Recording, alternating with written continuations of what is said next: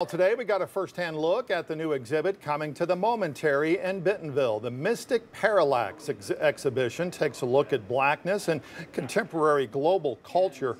Artist Awal Urisku showcases works that represent Afrocentric aesthetic and offers an alternative to the Western gaze.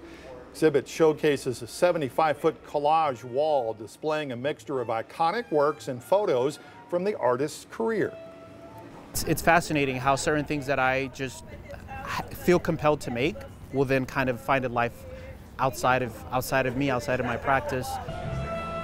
That exhibition, by the way, will be on display at the Momentary through October 13th. It is free and open to the public.